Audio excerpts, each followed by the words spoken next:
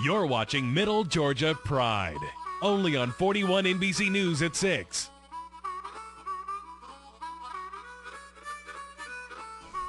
Today we look at the difference one Fort Valley man has made in the lives of so many. Todd Bloodworth directs the K Center in Fort Valley, where he works with more than 70 people who are developmentally challenged. But it's what he does off the clock that makes him Fort Valley's hometown hero. Rachel Scher has the story. For the past 14 years, Todd Youngblood has run a day program for adults with disabilities. He's helped hundreds of people who are developmentally challenged find jobs and be a part of the Fort Valley community. If they don't experience failure, they never know if they can do it or not. A large part of their success is made possible because of Todd's dedication. Freddie McAllister works for the K Center. Now, I'm living on my own. Now, Todd Youngblood is the one who really helps me to do the things I need to do. Todd has since recruited him to manage the Peach County High School boys basketball team, which he coaches. No one else couldn't do it like Todd.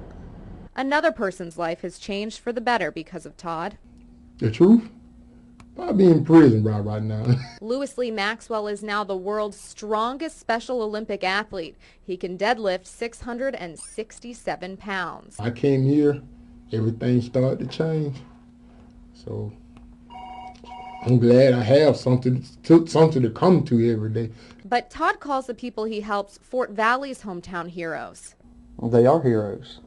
I mean, I'll take this group over any group in this town, in this county, in this state, because they can do anything. While they compete in Special Olympics, weightlifting competitions, or are working a job, Todd's been there, guiding and encouraging them along the way. It's like family to him.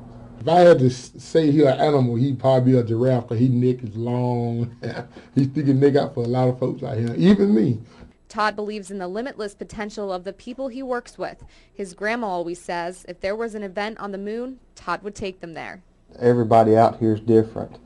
Everybody has a unique story, and the biggest thing is just watching them grow, take what they learn here in the center and go out in the community and expand on that. In Fort Valley, Rachel Scher for 41 NBC News. As the need has grown, so has the K Center. Since Todd has worked there, the number of people he works with has nearly doubled.